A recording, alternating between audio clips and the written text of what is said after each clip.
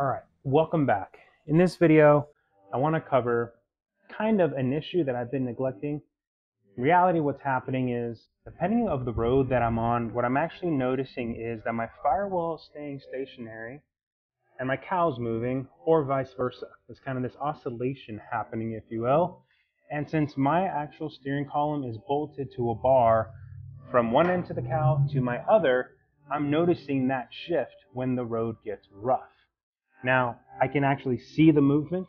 Therefore, I know that these here are not tight enough. These are the feet to your cow that cinch the body on to your firewall. Now, I can't just tighten down those bolts to the actual cow feet because then this happens. So, just as a natural byproduct, in order to fix this issue, I have to reshim the entire body. So I figured this was a good opportunity to do a video on how to shim your body.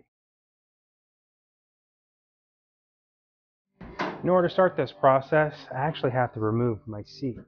It's not that bad, it's just a matter of getting everything ready.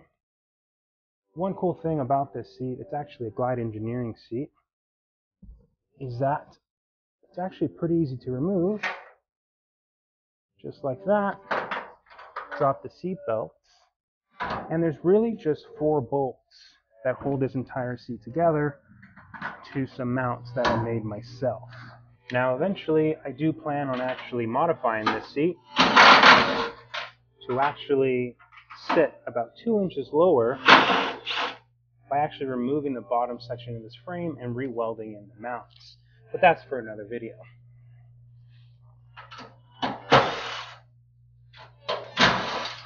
Now you get to see me wrestle with this thing and trying to get it out. Let's see. Let's close it back up. Lean the seat all the way forward as far as I can. It requires a little bit of awkwardness. Don't mind me.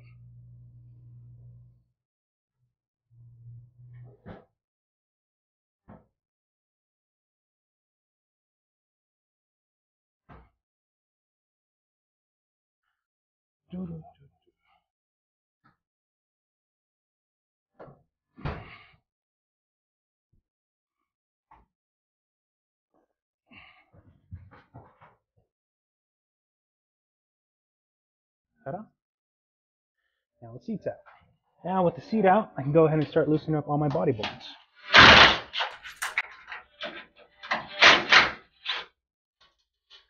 Now notice that I said loose. Don't take them out all the way, leave them somewhat threaded in.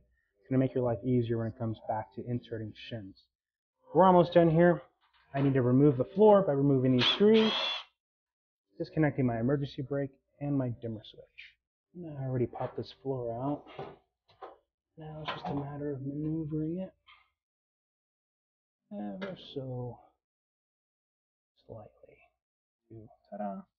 We're out. Alright, floor's gone. Last 4 bolts. Again, just loosening them. Enough for us to be able to lift the body and start removing shims. Now, I already went ahead and loosened the actual cow feet. I tightened down the firewall itself, the firewall feet that is. There is kind of like a belt, whatever you want, a liner between the body, the firewall, and the chassis that could have compressed, so it's not going to hurt anything for me to just kind of double check and make sure that all these things are actually snug. Now, I've personally tried searching for videos on how to shim a body before I actually did it, and I wasn't lucky enough to find one. And I feel like that's because it's not really something that you can learn from a video. I'm sure many have tried and struggled to try to explain it, because quite frankly, it's just one of those things that you just need to learn as you go. You need to get a little frustrated with it, right? It's all just trial and error. But that doesn't mean I can't give you a few pointers.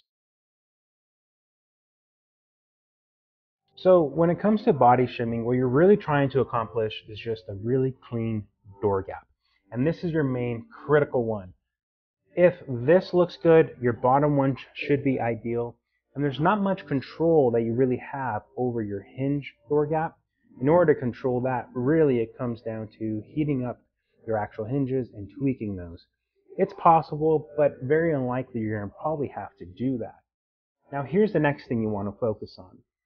Now if all this is set up properly, this backside should not be hitting the actual sheet metal back here. What I like to do is actually pull the handle all the way open. There it is, all the way open. Now this is nothing but a through hole, right? I guess not a through hole, but you get my point. So if I were to slowly close this door, you can see that nothing hits. Now if I let go of the handle, you can see that what's hitting here is actually this surface, which I believe is a striker, hitting on the actual lock on the door. That's how you're going to get a nice, clean, shutting door. So now that you understand kind of what you're going for is a nice door gap and how all this should function and help you line everything up, really what I just did is all these were obviously loose, and then I closed the door lightly, not fully shut, just enough to see how this is engaging, how this whole striker system's engaging. And I would tie in a single bolt down and see how that would make a reaction happen, loosen that back up, tie in this one, just to kind of learn how the body moves as you tie in different sections. Now again, the overall goal is to have your door gap actually be very close, if not overlapping, with the final adjustment being that foot to bring it back open. So again, as you tighten that final foot, and since your hinges are here, it's going to make that door swing back out. It's all trial and error. So now that you understand what you're trying to look for and how to do it, here are a few tips. The first one I have for you is to use a little bit longer bolt than what you truly need. About a 2-inch bolt is a good place to start. And what this allows you to do is to get a little bit of thread engagement into your chassis, and it gives you the room to lift up your body and insert your shims. Again, this should go threaded in, lift up the body, and this way your shims have something to kind of catch on. Speaking of shims, all that I'm using is a really cheap assortment from Harbor Freight. They all pretty much do the same. Sometimes you don't find them under body shims. These are actually like spacers or shims for suspension components to set caster and whatnot. And it's a very basic shim. You're probably only going to need 1/8 inch and 16th inch shims.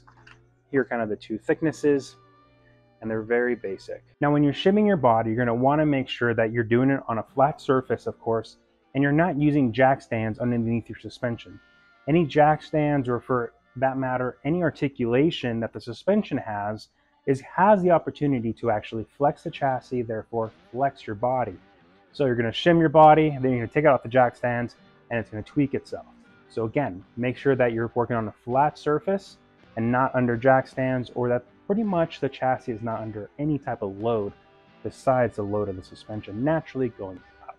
Another thing I recommend is to make yourself a little diagram of your body and its holes and how many shims you end up using.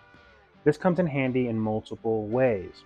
One, let's say you slide 3 shims in there, you go back out to adjust some, maybe 2 come out, there was supposed to be 3, was there 4? This helps you make sure no shims get trapped in spaces you can't see. The other thing it's going to help you on is as you're shimming your entire body, if maybe you want to be able to go a little tighter on those cow feet, and you use plenty of shims along the side, well, you can take a 32nd shim or a 16th shim all the way along that body, and everything should still line up. So do yourself a favor, you won't remember it, so just give yourself a little diagram and start adding tack marks or tally marks on what shim you used and what size they are.